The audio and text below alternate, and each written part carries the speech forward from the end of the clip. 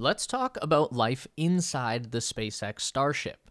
Up until now, our only real-world concept of a spaceship has mostly been a series of crew capsules like the Apollo, the Soyuz, and the Dragon. More like a small pointy box strapped to a rocket engine than an actual ship. These things aren't exactly the highest level of comfort. Even the latest Orion spacecraft is so cramped that a person can't stand up straight inside the command module. The old space shuttle has so far proven to be our high water mark in terms of a legitimate vehicle for interstellar exploration. Still, not exactly spacious, but also not the claustrophobic nightmare of its peers. But now we have the promise of the Starship, a 9-meter diameter towering behemoth of a rocket. Flash Gordon made real. This is the vessel that Elon Musk promises will ferry thousands of people on a 6-month journey from the Earth to a colony on Mars, which is a fantastical idea in theory, but 6 months is a very long time to spend in a metal box, hurtling through the vast emptiness of interplanetary space, even if it's a very large metal box. So, we have some pretty high expectations about the environment inside that Starship, and here's what we think it might look like. Obviously, we've got a pretty wide field of reference for what the inside of a spaceship could be. The Starship Enterprise managed to hook up crew members with their own luxury condos to ride out the multi-year galactic trek, while something more utilitarian like the Millennium Falcon envisioned a janky patchwork of tubes and cabins fit for a space pirate. Ideally, the SpaceX Starship would fall somewhere in the middle. Not exactly the peak of comfort, but room and amenities enough to stave off claustrophobia for a trip to Mars and back. And that brings us to crew size. What is the ideal number of people to bring on a Starship flight?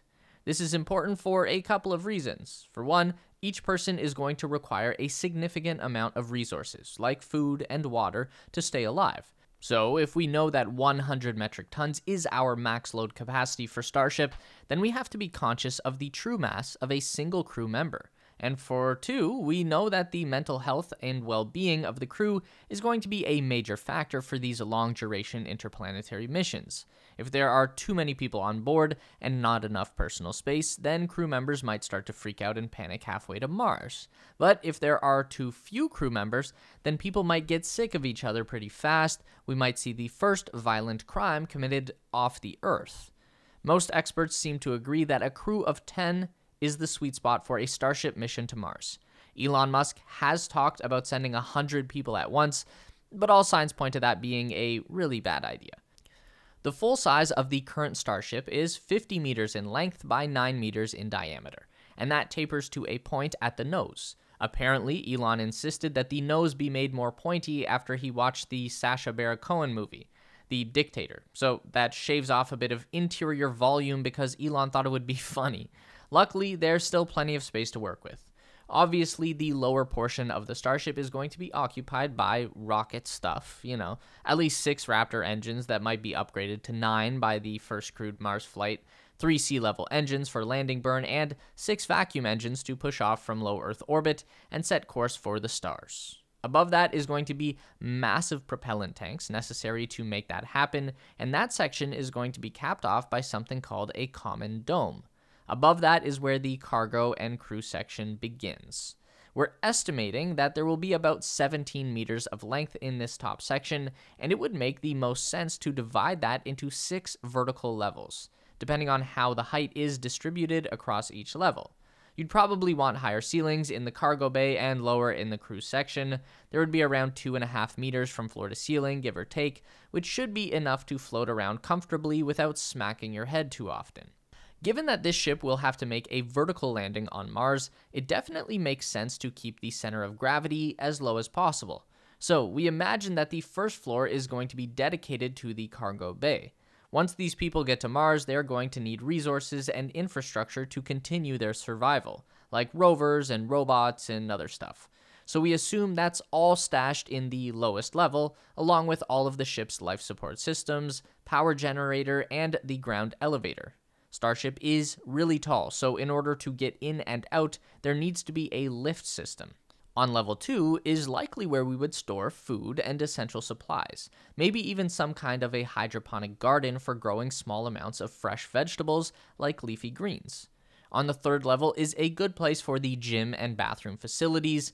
Physical fitness is critical for long duration stays in microgravity. Astronauts on the International Space Station have to spend multiple hours per day exercising with a combination of cardio and resistance training. The strap-down treadmill has been a mainstay on the ISS, along with a stationary bicycle.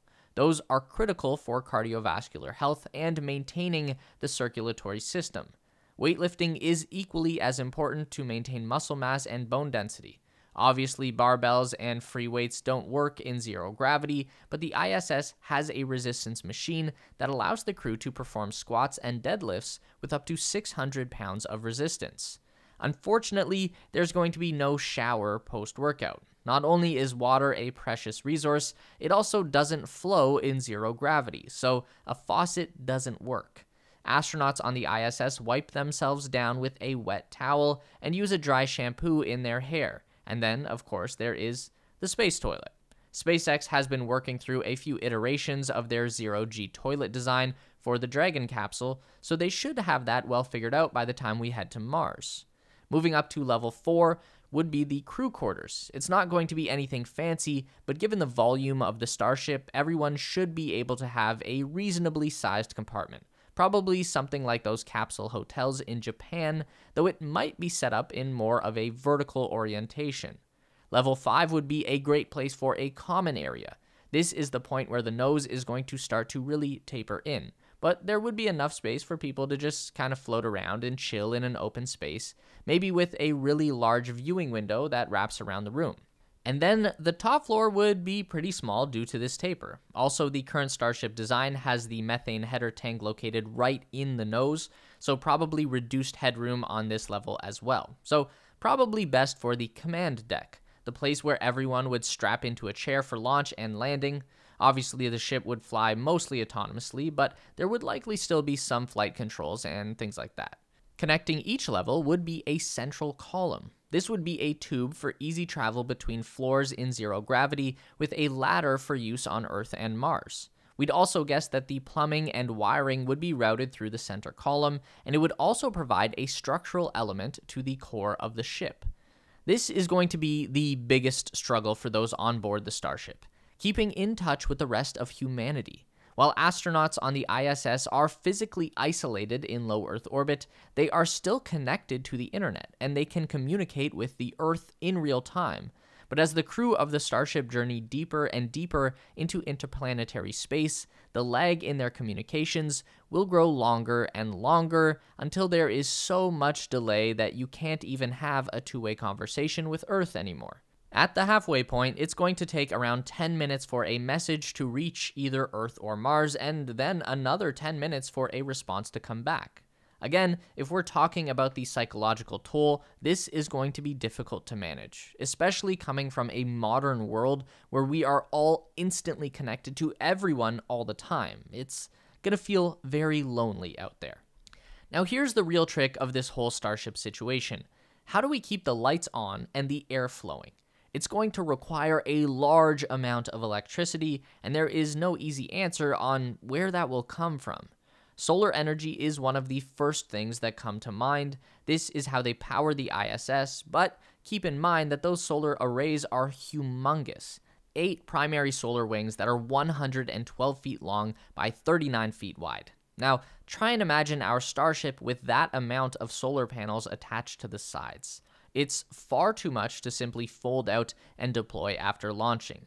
They might have a solar panel module that's constructed in space and then gets attached to the ship after it refuels in orbit. Consider also that the further away you get from the sun, the less effective those solar panels will be at generating power. So they might need to be even bigger. And then what happens when you get to Mars? You couldn't land with all of that attached, so it's all a bit messy.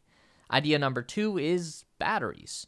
Elon Musk happens to also own an electric vehicle company called Tesla. You might have heard of them. Not only does Tesla have an advanced battery pack that they use in their vehicles, they also have a line of dedicated energy storage products called the Powerwall. Each Powerwall holds 13 kilowatt hours of energy and can power an average house for 1 day. Bringing an inventory of these battery packs along with a smaller, more manageable solar array could provide the energy required to keep the ship functioning for 6 months at a time. Then the Powerwalls could be slowly recharged on Mars using giant solar arrays on the ground and be ready for a return trip. The downside here being that batteries are extremely heavy. Each unit is about 250 pounds, so that would add up quickly and take away from the amount of usable cargo capacity in the ship, which would make colonizing Mars a little more difficult. Hydrogen fuel cells are a strong candidate. They convert hydrogen gas into electricity and produce water as a byproduct, so almost like killing two birds with one stone. And hydrogen is the lightest element in the known universe, so that's an added bonus. We've already figured out how to power a car with a hydrogen fuel cell, so it's certainly possible that it can be scaled up to a Starship. Now, obviously we can go on speculating here, but we'll leave it there and end by asking the question, what do you think life in a Starship will be like? Drop your theories down below. Meet us back here every week for more updates on everything aerospace industry and interstellar exploration related. Make sure to give the video a thumbs up today if you liked it. That really helps us out for real. And subscribe to the Space Race for more videos just like this. We do one long form essay and one news update every week. And if you'd like more, we've got 2 more on the screen for you right now.